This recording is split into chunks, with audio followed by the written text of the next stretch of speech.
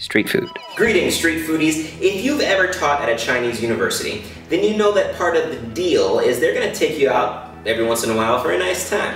It's pretty cool. I mean, they want to bless you. The timing is usually not convenient, and sometimes the activities they choose are more enthralling than others. The point is, you're building a relationship, which is a big deal over here. It's not optional. It is mandatory corporate fun. Last year, our school took us to the village of Lin Tong to visit the Hua Qing Pools. Lin Tong is famous for a number of reasons, which I'll go into in another episode. Today, we're just going to talk about the pools. It's famous for, guess what, a tragic love story. Surprise, surprise. Where are we at right now, Nate? Have Apple Pool, Which is a prostitute's bathing ground. It's that age-old story of the head honcho with many courtesans, but one of them catches his eye more than the others. I don't know, maybe because she's really tall and she walked around half naked all the time. Her name was Lady Yang. She's famous for being beautifully overweight.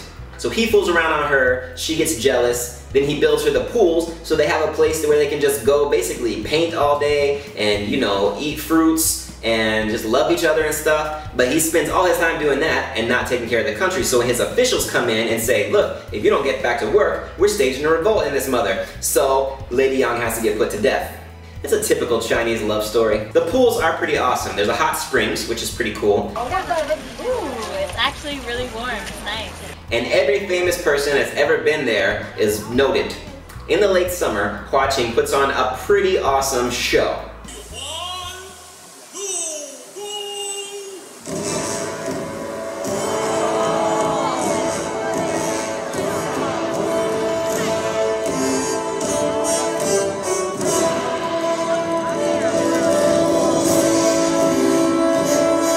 It's called The Song of Everlasting Sorrow. It tells the story of the Emperor and Lady Yang with music and dancing and lights projected on water. It's a pretty good show.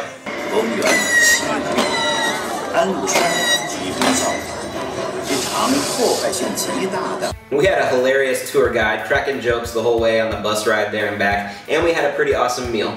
But what this area is known for at this time of year is one of Lady Yang herself's favorite snacks. Shi Liu. Talking about pomegranate. What's up, health? Yeah, Kabi's like, stay in the car because they love American dollars. How about Canadian dollars? Yeah, nice. One for you. Thank you. Maybe I just didn't know how to eat pomegranate before, because I would just scoop it out and chomp down on the kernels and seeds and everything, but they're actually kind of bitter. My Chinese friends, who are experts at the consumption of seeds, would pop a few kernels in their mouth and just a little bit, and then would just spit out the seeds. Personally, I'm still working on my form, but I am a big fan of the pomegranate.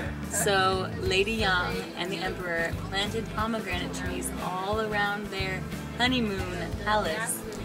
You know why? Seeds, enough said. Because they want to have lots of children.